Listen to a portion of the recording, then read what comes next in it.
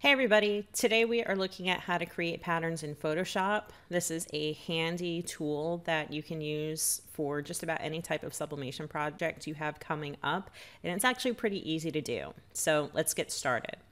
First thing you want to do is create a new file by going to File, New, and you don't necessarily need a particularly big file, so I'm going to use an 8.5 by 11 at 300 ppi.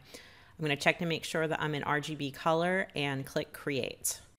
The next thing I'm going to do is look at my product template, which today is for Sublime knee socks that I purchased from Condi. And this template also has come from the Condi website.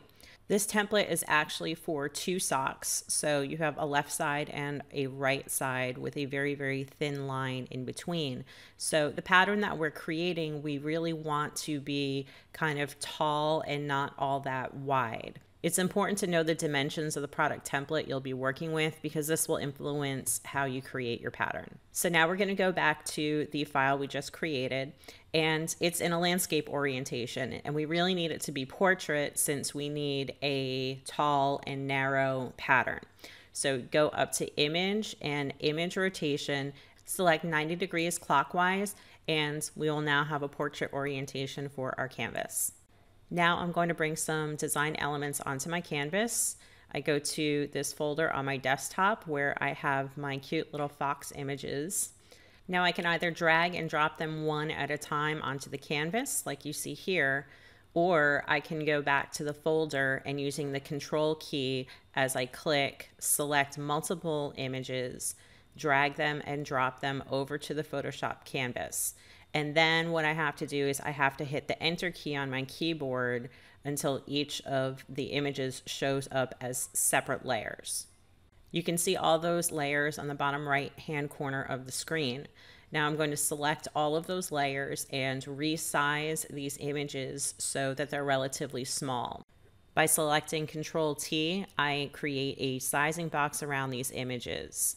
I hold down the Shift key while I move the corner box to proportionally shrink the images, and then when I'm done I hit the Enter key and that ends the transformation function. Now I want to get a closer view of my canvas so I can make my pattern. So I'm going to press the Alt key on my keyboard while I use the roller on my mouse, and this will zoom in closer to the area where I'm going to create my pattern. I'll start by arranging each of these layers so I can take a look at the design elements that I'm working with. I've deselected each of the layers, so now all I have to do is click on the image that I want to move and bring it to where I want it to go. If you don't have this setting set up on your version of Photoshop, you can just select each layer through the layer tray in the bottom right hand corner of the screen. Right now I see that the paw print is out of proportion in size with the other elements of my design. I know I want to use this paw print as an accent within my pattern, so I'm going to press Control T to activate the transformation function. Then with my finger pressing the Shift key, I'm going to proportionally shrink the size of this paw print. Now it's time to actually create my pattern. I have four main fox elements here, and I am going to arrange them so that they alternate across four lines with the paw print as accent on each line.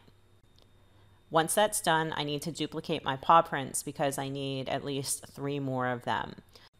I can do this easily by selecting the paw print layer, then pressing the Alt key as I click in the center of the paw print. Then I slide my mouse across the canvas to create a brand new layer. If you look in the layer tray, a second layer with the word copy has been created. I'll do this 2 more times until I have enough paw prints for my pattern. Now that all my design elements are on the canvas, I'm going to spend a little bit of time making sure that they are in line with each other, proportional, and that my pattern looks good. So I'm liking how my pattern is looking, and it's now time to actually tell Photoshop to turn this into a pattern. So I select the rectangle marquee tool and create a box around my pattern. Now, if the box that you draw with the marquee tool is not exactly where you want it, Photoshop doesn't let you adjust it. what you have to do is click outside of the canvas to cancel the box that you've already created, and then draw a new box, hopefully to the size that you want it to be for your pattern. Next, you're going to go up to Edit and select the Define Pattern function.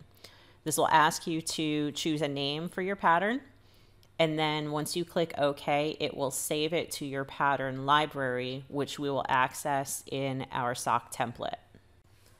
All right, so we've pulled up our sock template, and I've noticed that this template is in CMYK, whereas we designed our pattern in RGB.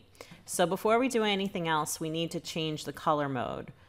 What we do is we go up to Image, click on that, and go to the Mode function, and in the drop down you'll see CMYK color selected.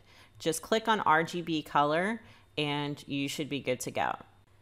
The next step is to select the paint bucket tool and then go up to the options toolbar at the top of the screen.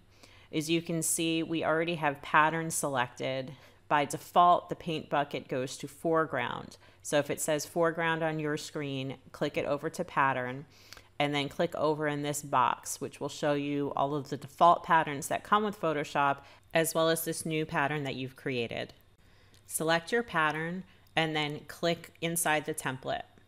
You'll see the design that you created on the other screen fill in the template as a seamless pattern.